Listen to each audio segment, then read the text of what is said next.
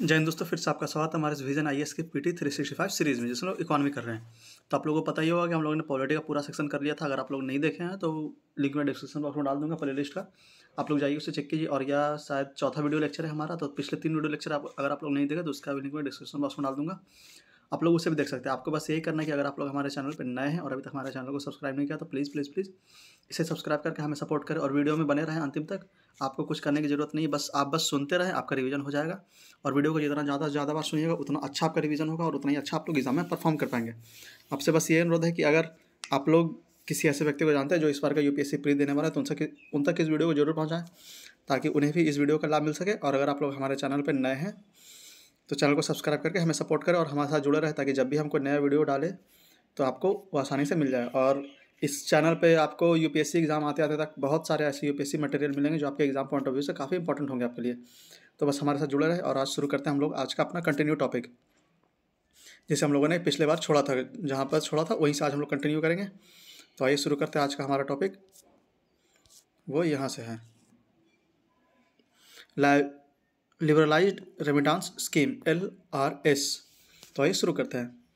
Under the RBI's liberalized remittance scheme (LRS), the finance minister has included the overseas use of credit card by an Indian resident within the $250,000 limit per financial year अप्रैल से मार्च तक।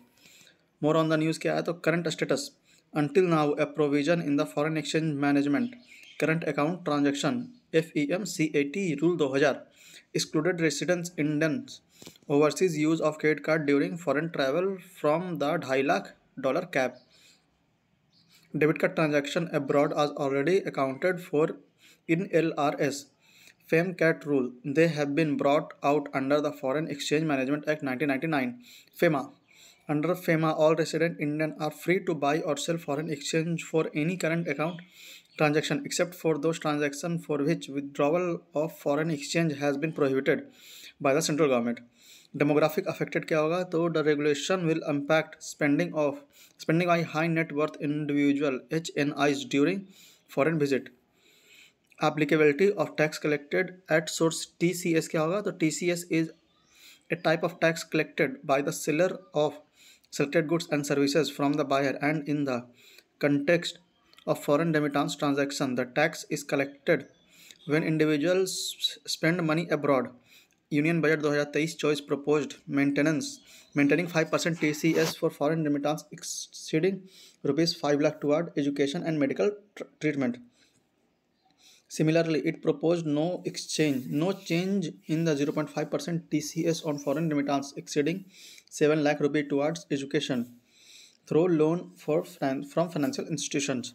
However, for foreign remittance for other purposes under LRS and purchase of an overseas tour program, it proposed hiking the TCS from 5% to 20%. Background of LRS क्या है तो inception. The LRS scheme was introduced in 2004. Objective क्या था तो to liberalise the existing foreign exchange regulation and facilitate the smooth transfer of funds abroad by Indian residents. Application क्या होगा तो और resident individual are allowed to freely remit up to $2.5 lakh पर financial year for any permissible current और capital account transaction और a combination of both. Individual requires the RBI's prior permission to make any remittance above this threshold. The scheme is not available to corporate partnership firm, HUF, trust, etc. The remittance can be made in any freely convertible foreign currency. Prohibited versus permissible remittance. Prohibited remittance कौन कौन सा है तो for purpose specifically prohibited under Schedule 1 or restricted under Schedule 2 of FEMCAT rules for trading in forex abroad. Capital account remittance to countries identified by FATF as non-cooperative countries, to those individuals and entities identified as posing risk for committing act of terrorism, for gifting to another resident in foreign currency. Permissible remittance क्या है तो private visit to any country except Nepal and Bhutan, gift or donation, going abroad for employment, immigration, maintenance of close relative abroad, travel for business or conference or specified training of or for medical expenses, studies abroad. अगला topic है credit rating agency. News में क्यों था, तो rating agency Moody has affirmed a Baa3 rating on India and maintained a stable outlook on the Indian economy. Global Credit Rating Agency CRA's sovereign rating across the credit worthiness of country and are a key gauge for investor, covering more than $66 trillion in sovereign debt. The credit rating agency act as gatekeeper to global capital. Currently, India is rated investment grade by three major credit rating agencies: CRA's Standard and Poor, S&P, Moody, and Fitch. There are several criteria behind rating a government's credit worthiness. पहला है political risk, taxation, currency value, and labor law.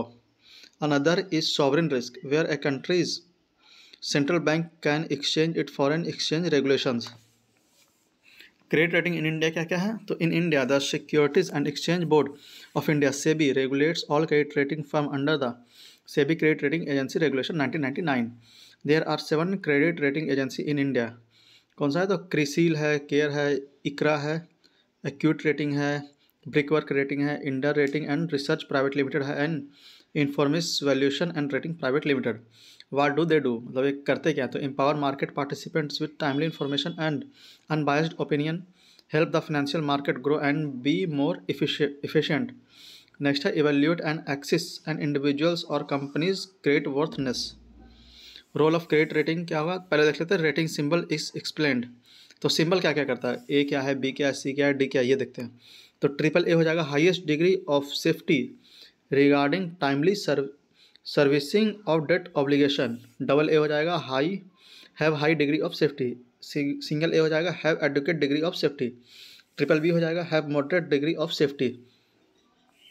Double B हो जाएगा have moderate risk of default. Single B हो जाएगा have high risk of default. सी हो जाएगा have very high risk of default. And D हो जाएगा इन डिफॉल्ट और are expected to be in default soon. Role of credit rating क्या होगा, तो पहला हो जाएगा help investor to make well informed investment decisions. Second हो जाएगा इनकरेज एंटिटीज टू पे ऑन टाइम. थर्ड हो जाएगा depict livelihood of a borrower to default और repay a loan with interest. Last हो जाएगा enable nation and state to cell bonds to investor in domestic and international market. अगला topic है increase in IMF Kota. क्या हो जाएगा, तो news में क्या होता है, international monetary fund IMF exclusive broad approved a proposal to increase in IMF quota. More in the news में क्या होगा, board proposed a 50% quota increase allocated to members in proportion to their current quotas. Now the proposal will be considered and voted on by the board of governors, after which it will be made effective. Significance of the rise in quota क्या होगा, तो help safeguard global financial stability by enhancing the IMF permanent resources, reducing reliance on borrowed resource. Currently, the fund relied on bilateral borrowing arrangement and pledges to a crisis lending fund called the new arrangement to borrow for nearly 60% of its lending resource. About IMF quota क्या है, तो quota are the building block of IMF financial and governance structure. Quotas are denominated in special drawing rights SDRs, the IMF unit of account. Use of Kota is to determine, क्या determine करने के लिए, तो पहला है resource contribution of a member. Second is voting power in IMF decision. Member gate 1 vote पर SDR 1 lakh of Kota plus more basic votes which are the same for all members. Amount of loan A member can obtain from the IMF, मतलब कितना loan वहाँ से मिल सकता है. And last is general allocation of SDRs. India currently has Kota of 2.7% with voting rights of 2.63%. International monetary fund के बारे में यहाँ पे दिया हुआ है, देख लेते हैं. तो जेनेसिस क्या है, तो funded at the Bretton Woods conference in 1944. Countries must first join the IMF to be eligible to join the world bank group. Headquarter इसका है वाशिंगटन DC में. रोल इसका क्या है, तो IMF हैज़ 3 क्रिटिकल मिशंस. पहला है furthering international monetary cooperation. Second is encouraging the expansion of trade and economic growth, and last is discouraging policies that would harm prosperity. Member इसका 193 countries including India. Connections क्या है तो it corporate closely with other groups including G20 and supports the G20 effort to sustain international economic corporation through it's mutual assessment process. की report क्या है तो world bank outlook and global financial stability report. यहाँ पे IMF Kota formula क्या है तो economic value 15%, international reserve है 5%, GDP है 50% और openness to the global economy है 30%. अगला टॉपिक है एग्रीकल्चर से. तो एग्रीकल्चर में पहला न्यूज़ था फर्टिलाइजर सेक्शन इन इंडिया. तो न्यूज़ में क्या था तो recently the cabinet committee on Economic Affairs CCEA has approved a unique package of innovative scheme for farmer with a total outlay of 3.70 lakh crore. Key highlights of approved scheme क्या है तो PM program for restoration, awareness generation, nourishment and amelioration of Mother Earth.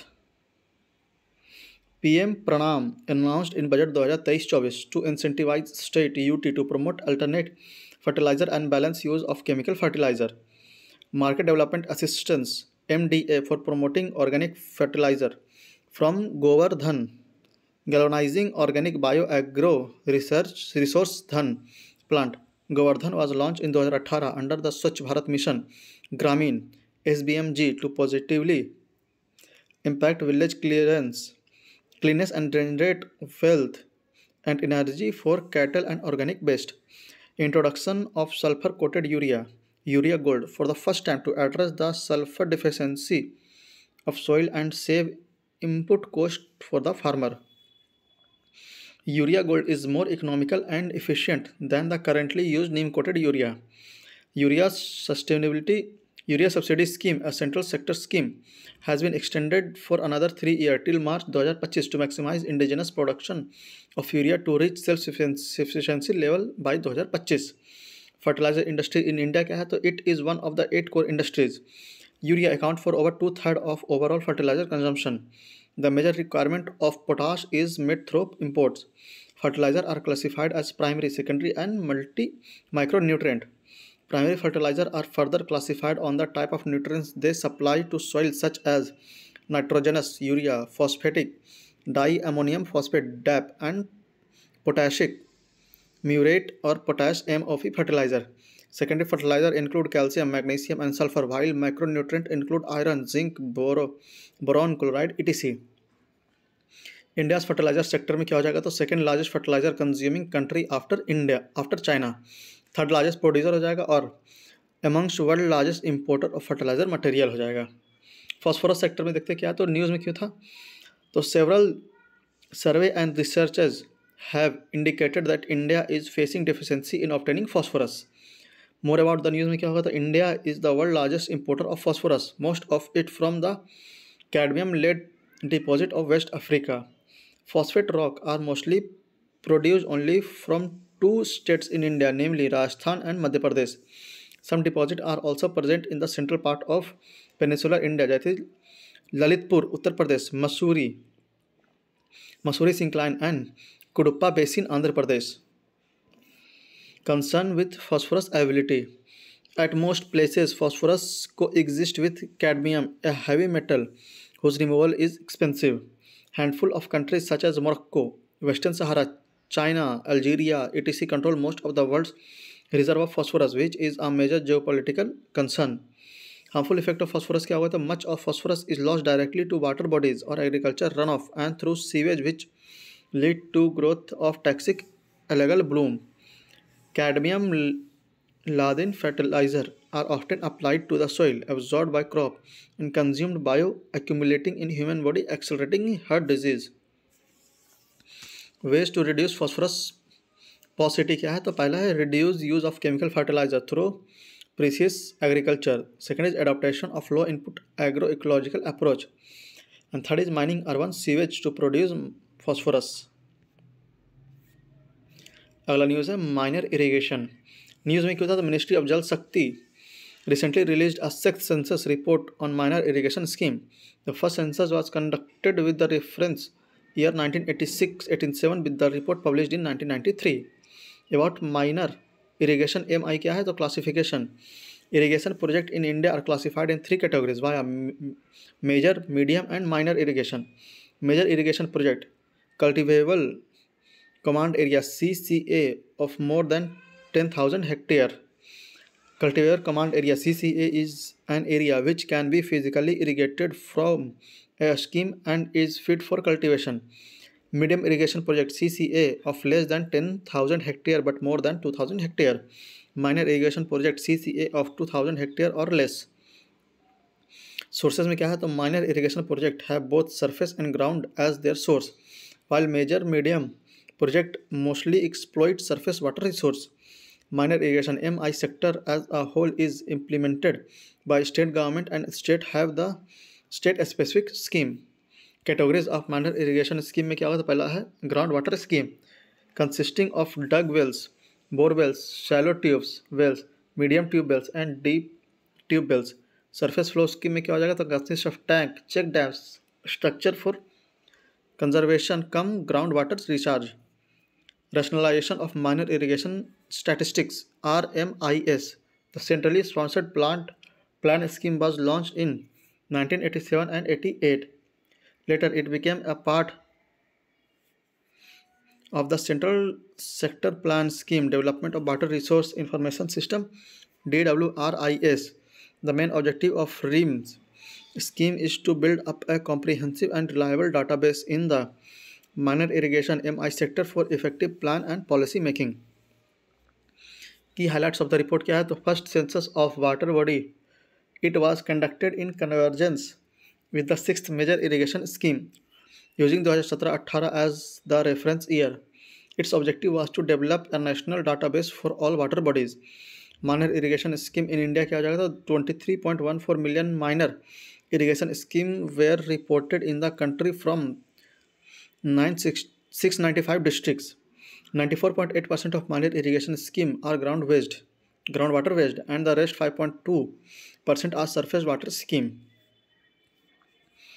Uttar Pradesh possesses the largest number of minor irrigation scheme in the country, followed by Maharashtra, Madhya Pradesh, and Tamil Nadu. Dug well have the highest share in MI scheme, followed by shallow tube wells, medium tube wells, and deep tube wells. Increase of 1.42 million in minor irrigation scheme as compared to the fifth census. Ownership of minor irrigation scheme 96.6% are privately owned, whereas 3.5% are under public ownership. Out of all individually owned scheme, 18.1% are owned by women. Usage of scheme 97% of irrigation scheme are in use. Next is भारतीय बीज सहकारी समिति BBSSL, भारतीय बीज सहकारी समिति limited. News में क्यों था तो रिसेंटली द भारतीय बीज सहकारी समिति limited BBSSL was established in 2023 to provide certified and scientifically prepared seeds to every farmer in the country. About BBSSL, it was established under the Multi-State Cooperative Societies MSCs Act of 2002. It was contribute to the field of traditional seeds conservation, promotion and research. Traditional seeds have to be conserved and passed on to the coming generations so that the production of healthy grains, fruit and vegetables continues. It is jointly promoted by पहला Indian Farmer Fertilizer Cooperative Limited IFCO.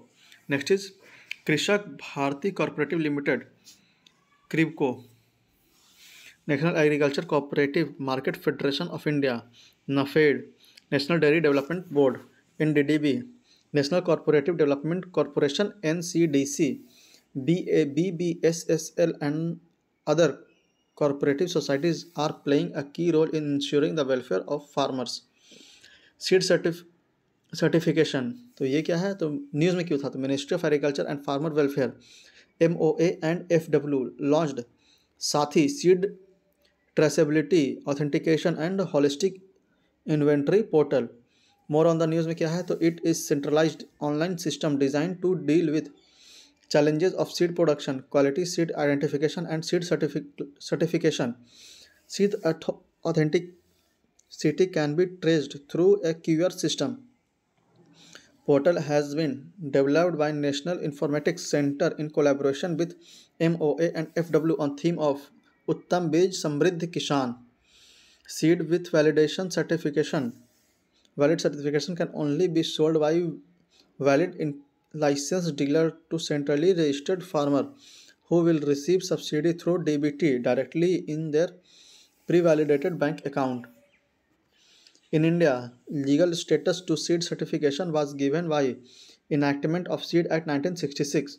Seed certification is voluntary but labeling is compulsory in India.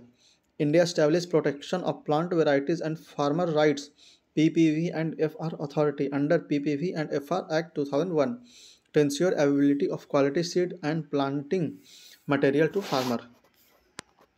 Issues with seed certification. क्या क्या issue है? तो पहला है unpredictability of demand of certified seeds. Next is short shelf life. Certified seeds are only good for one season. Next is lack of effective monitoring to control seed quality. And last is lack of access to certified seeds due to infrastructure gap. अगला है food storage in India. तो इसमें क्या news में क्यों था? The union cabinet approved the constitution and empowerment of an interministerial committee MIC for the facilitation of world largest grain storage plant in the cooperative sector. More about the news में क्या है? तो M क्या है इसका? तो strengthening food security, reducing wastage and empowering farmer by creating godown and agriculture infrastructure at the primary agriculture credit society PACS level. PACS are village level cooperative credit societies that serve as the last link in the three-tier cooperative credit structure headed by the State Corporate Bank SEB at the state level. PACS are involved in short-term lending or what is known as crops loans. Implementation क्या है? तो to ensure timely and uniform implementation of the plan, the Ministry of Corporation would implement a pilot project in at least 10 selected districts of different states. Convergence of the several scheme under the plan referred to the image. देखते हैं कौन कौन सा है? तो scheme identified for convergence. पहला ministry of agriculture and farmer welfare. तो इसके अंदर है agriculture infrastructure fund AIF, agriculture marketing infrastructure scheme AMI, mission for integrated development of horticulture MIDH, सब mission of agriculture mechanisation SMAM. Next है ministry of food processing industry, प्रधानमंत्री formalisation of micro food processing enterprise scheme PMFME. अगला है प्रधानमंत्री किसान संपदा योजना PMKSY. Next है ministry of consumer affair food and public distribution. उसके अंदर पहला है allocation of food grain under the national food security act 2013.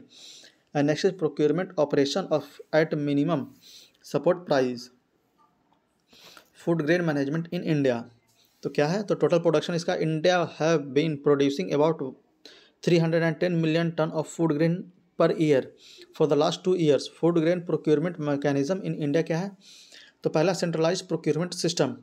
The procurement of food grain in the central pool is undertaken either by the food corporation of India that is FCI directly or by state government agencies which hand over the stock to FCI. Decentralized procurement scheme. It introduced in 1997-98. Food grain are procured and distributed by the state government themselves.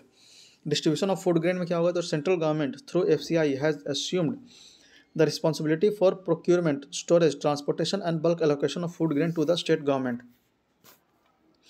The operational responsibility includes allocation with the state, identification of eligible farmer, issue of ration card and supervision of the functioning of fair price shop etc. with the state government. यहाँ पे sustained increase in food grain production in India million turns में दिखा रहा है.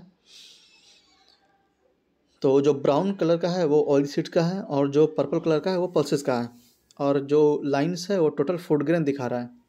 तो यहाँ पे आप लोग देख सकते हैं कैसे 2014-15 से 2021-22 में इंक्रीमेंट होते गया रेगुलर इसमें. Next topic is managing food inflation in India. News में क्यों था? तो in the Indian council for research on international economic relation ICR has established that measures to curb inflation, including banning cereal export, has cost farmer at least 45,000 crore in 2023. More on the news में क्या है, तो to कर food inflation government impose restriction on trade off food commodities and imposed export taxes to boost supplies, which have dented farmers' income. Release of government's own stock of grain at sustainably lower price than market rate also resulted in a potential loss of an additional 548 rupees a quintal to farmer. Inflation measurement in India क्या है, तो wholesale price index WPI measures the inflation at the wholesale level while consumer price index CPI calculates inflation at the retail level. WPI consider price change of goods only while CPI consider both goods and services. WPI gives more weightage to manufactured good whereas CPI give more weightage to food grains. WPI is released by the economic advisor in the Ministry of Commerce and Industry.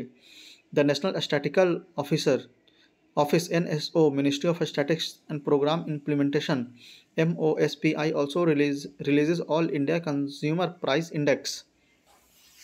यहाँ पे all India consumer price index group में पहले क्या क्या है, तो food grain and beverages को 45.9% share मिला है, पान तंबाकू एंड इंटॉक्सिक को 2.4% शेयर है, क्लॉथिंग एंड फुटवेयर को 6.5% है, फ्यूल एंड लाइट को 6.8% है, हाउसिंग को 10.1% है एंड मिसलेनियस को 28.8% वेटेज दिया हुआ है.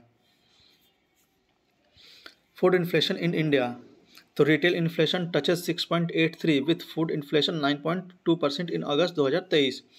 Major contributor to current food inflation include tomatoes, onion, serials, wheat and rice etc. Wheat inflation is due to domestic and global factors like heat wave, unseasonal rain and the Russia-Ukraine war. Factor affecting India's food inflation in the long term क्या क्या है, तो पहला monsoon variability which is further aggravated by climate change. Second is global commodity price include food as well as crude oil price. Third is global governmental policies including the MSP policy. And fourth is infrastructure availability such as storage and distribution system. Next है in exchange rate fluctuation affect agri trade and thus agri prices. अगला है outbreak of paste and disease can affect crop yield and price. अगला the mechanism for price monitoring and control. Price monitoring division PMD क्या है, तो price monitoring division is the department of consumer affair monitors the price of selected essential commodities. पहला है it analyses the price situation and give advance feedback for taking preventive measures. Second is it implements commodity specific market intervention scheme to give temporary relief. Next is the center target around 750 PMCs, one in each district, to monitor the price of 22 essential food commodities. Reference image. तो 22 essential commodities for price monitoring कौन कौन सा है, food grains के अंदर आता है rice, wheat, आटा. पल्स के अंदर आता है ग्राम, तूर, उड़द, मूंग, मसूर. एडिबल ऑयल के अंदर आता है ग्राउंडनट ऑयल, मस्टर्ड ऑयल, वनस्पति, सोया oil, sunflower oil and palm oil. Vegetables के अंदर आता है potato, onion and tomato. Other item में आता है शुगर, गुड़, milk, T and salt. Essential Commodity Act 1995. It empowered the central government to control the production, supply, distribution, trade and commerce of certain commodities. The act can impose stock limit on essential commodity to regulate their price and availability in the market. Other measures to manage food inflation क्या क्या है, पहला है operation green.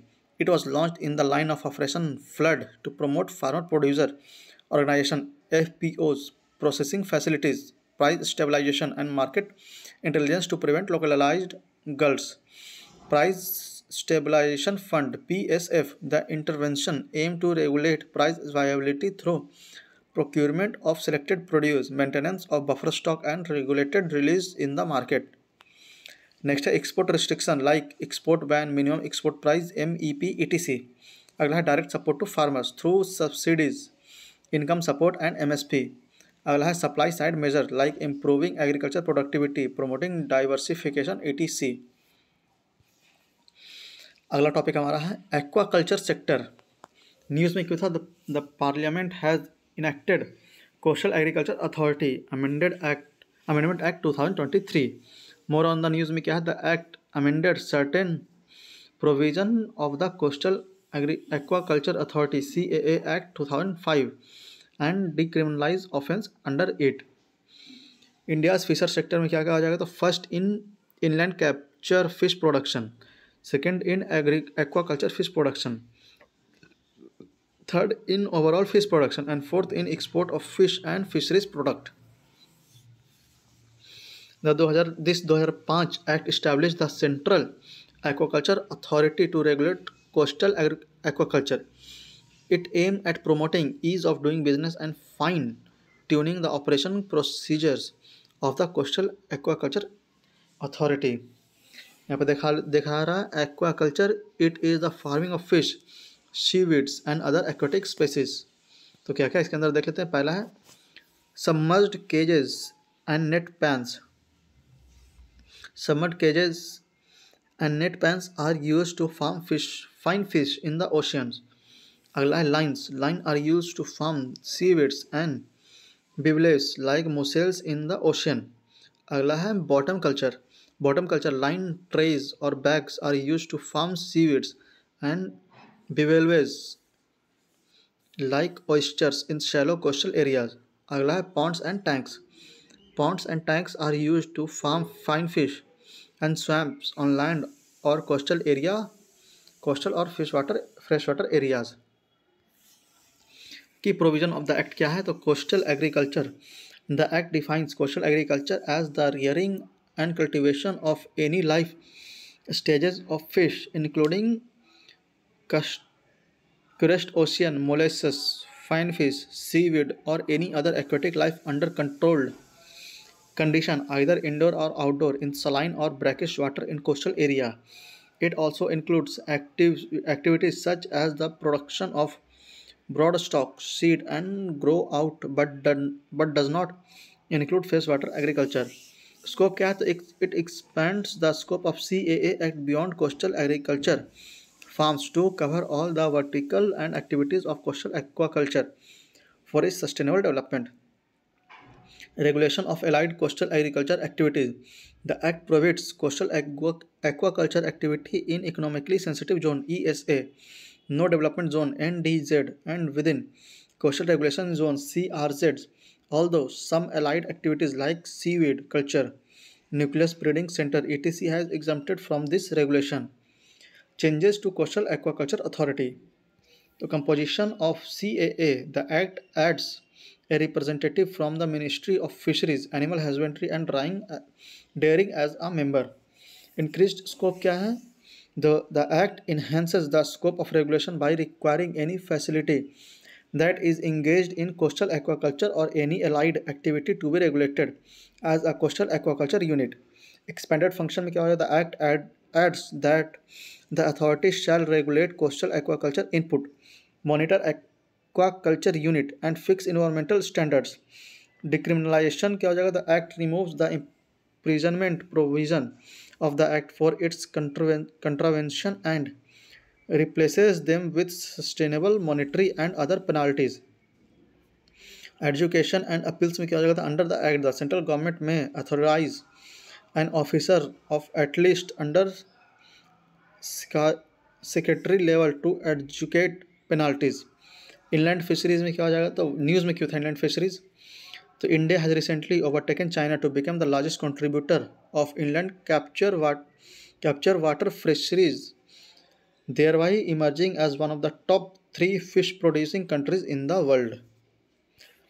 About inland fisheries क्या है? तो inland fisheries refers to the harvesting, management and conservation of fishes generally in fresh water bodies such as river, lake, reservoir, pond etc. It is mainly done by 2 methods. पहला है capture fish, obtaining fish directly from lake, river or pond with the help of fishing gears or net etc. Next is culture fisheries, raising and harvesting fish in controlled environment with the tool of breeding or feed management etc. यहाँ पे inland fisheries trend देख सकते हैं India का। तो नीचे x axis पे दिया हुआ inland fish production has doubled past 9 year to 131 lakh ton. X axis पे टाइमलाइन दिया हुआ है 1995, 2000, 2005, 2010, 2015 एंड 2020 और वाई एक्सिस पे fish production in metric million ton दिया हुआ है। तो ब्लू लाइन है जो इनलैंड प्रोडक्शन का है और ग्रीन लाइन जो है वो मेराइन प्रोडक्शन का है। तो 2000 onward inland fish production started seeking a peak in India, मतलब बहुत तेजी से आगे बढ़ गया। टाइप ऑफ इनलैंड फिशरीज क्या क्या हो सकता है? तो पहला tank and Pond's, culture based fishery is predominant. Next is cold water fisheries, opportunity for promotion of omega PAT taught in Himalayan state. अगला है cage culture in reservoir, promoting culture based fisheries in small and medium reservoir. अगला है brackish and saline aquaculture, mainly from shrimp aquaculture and transforming wastage land to wetlands. Next है ornamental fisheries. India has diverse more than 125 variety of fisheries. अगला है riverine fisheries. River ranching can be used for conservation of indigenous fisheries resources. अगला topic है credit guarantee scheme for the livestock sector. तो news में क्यों था? तो department of animal husbandry and dairy DAHD, ministry of fisheries, animal husbandry and dairy has launch the first ever credit guarantee scheme for the livestock sector. News में क्यों था? तो मोर news में क्यों था?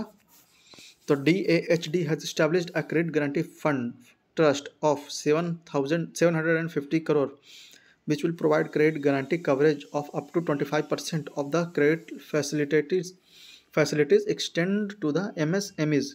It aims to strengthen credit delivery system and facilitate smooth flow of credit to the MSME engaged in the livestock sector. It will be under the Animal Husbandry Infrastructure Development Fund AHIDF. About AHIDF क्या है? तो it is central sector scheme established under the Atmanirbhar Bharat stimulus package.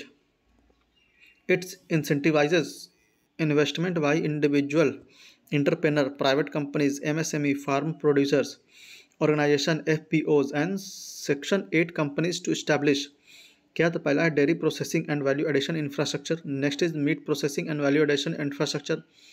अगला animal feed plant. Next is breed improvement technology and breed multiplication farm. अगला है setting up of veterinary and drug production facilities. Next is animal wastage to wealth management, agree waste management. अगला है financial support in the scheme, interest subvention of 3%, loan up to 90% of total project cost from any scheduled bank, National Cooperative Development Corporation NCDC. About livestock sector क्या है? तो animal husbandry is a state subject. As per the 20th livestock census, the total livestock increased by 4.8% over the livestock census 2012. Type of animal husbandry include क्या क्या include करता है? तो dairy animal, caring for dairy animal like cows, buffaloes, sheep and goats. Poultry farming, commercial rearing and breeding of birds. Fish farming, beekeeping, apiculture, etc. Do you know में देखते क्या? तो father of white revolution in India is Padma Vibhushan Dr. Varghese Kurian. He led Operation Flood to make India the biggest milk producing nation in the world. Basic animal husbandry statistics 2023 की finding of the survey from 2018-19 to 2022-23। तो क्या है? पहला है commodity, फिर है growth status, फिर है मेजर कंट्रीब्यूटर। तो milk production white revolution increased by 22.81%। Major contributor में क्या होगा? तो Uttar Pradesh, followed by Rajasthan, Madhya Pradesh and Gujarat. Next is egg production, that is silver revolution increased by 33.1%। Major contributor में है Andhra Pradesh, followed by Tamil Nadu, Telangana and waste Bengal. अगला है मिट production, that is pink revolution increased by 20.39%। इसमें सबसे आगे Uttar Pradesh, followed by waste Bengal. अगला है वूल प्रोडक्शन डिक्रीज्ड हो गया इसमें 16.84%, पहला है राजस्थान और followed by Jammu Kashmir. Issues with India's livestock sector क्या इशू है? तो लो productivity, the average annual milk yield in India cattle is 1172 kg which is only 50% of the global average. Shortage of feed and fodder, India has 2.3% of land area of the world to maintain nearly 10.7% of global livestock. Animal health में क्या हो जाएगा? Increased susceptibility of livestock to various disease including exotic diseases. सब optimal state support, livestock sector receive only 12% of public expenditure on agriculture and allied sector against 25.6% contribution of livestock in total agro GDP. Marketing, processing and value addition. absence of necessary infrastructure like dairy processing units, meat processing plant, and carcass utilization center, etc. Livestock and environment, climate change, and global warming may have serious implications in the form of heat stress, loss of animal habitat, vector-borne disease.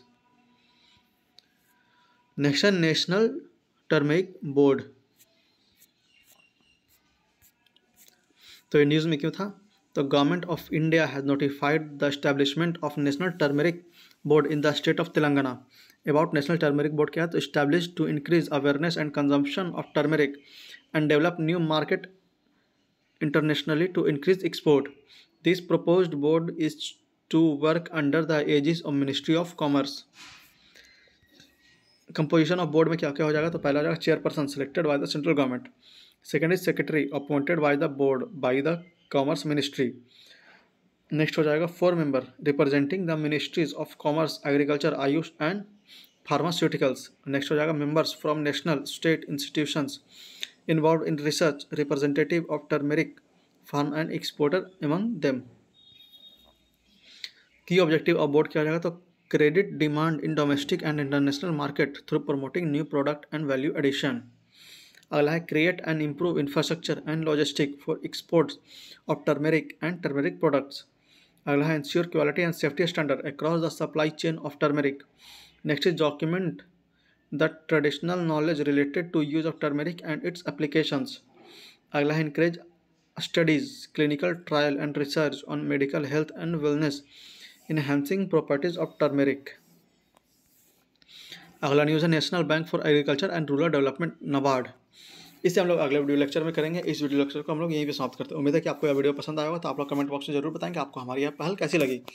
और अगर आप लोग हमारे channel पर नए हैं और अभी तक हमारे चैनल को सब्सक्राइब नहीं किया तो प्लीज़ प्लीज़ प्लीज़ इसे सब्सक्राइब करके हमें सपोर्ट करें, क्योंकि आपके सपोर्ट की हमें बहुत आवश्यकता होती है और इसी से हम प्रोत्साहित होकर और अच्छे अच्छे वीडियो आपके लिए बनाकर लाते हैं। इसमें डिस्क्रिप्शन बॉक्स में हम लोगों ने अपना व्हाट्सएप लिंक दिया हुआ है, व्हाट्सएप ग्रुप का। तो अगर आप लोगों को किसी को पीडीएफ चाहिए तो आप लोग उस पर कमेंट कर सकते हैं या फिर उस पर मैसेज कर दीजिएगा तो आप लोगों को पीडीएफ मिल जाएगा। तो बस रिवाइज़ करते रहिए, जितना ज़्यादा रिवाइज़ कीजिएगा उतना ही अच्छा रहेगा आपके लिए। और बस अगर आपसे ये अनुरोध है कि अगर आप लोग हमारे चैनल पर नए हैं और अभी तक हमारे चैनल को सपोर्ट नहीं किया तो आप प्लीज़ प्लीज़ प्लीज़ सब्सक्राइब करके हमें सपोर्ट करें। मिलते हैं आपसे अगले वीडियो लेक्चर में, तब तक के लिए रिवाइज़ करते रहिए। जय हिंद, जय भारत।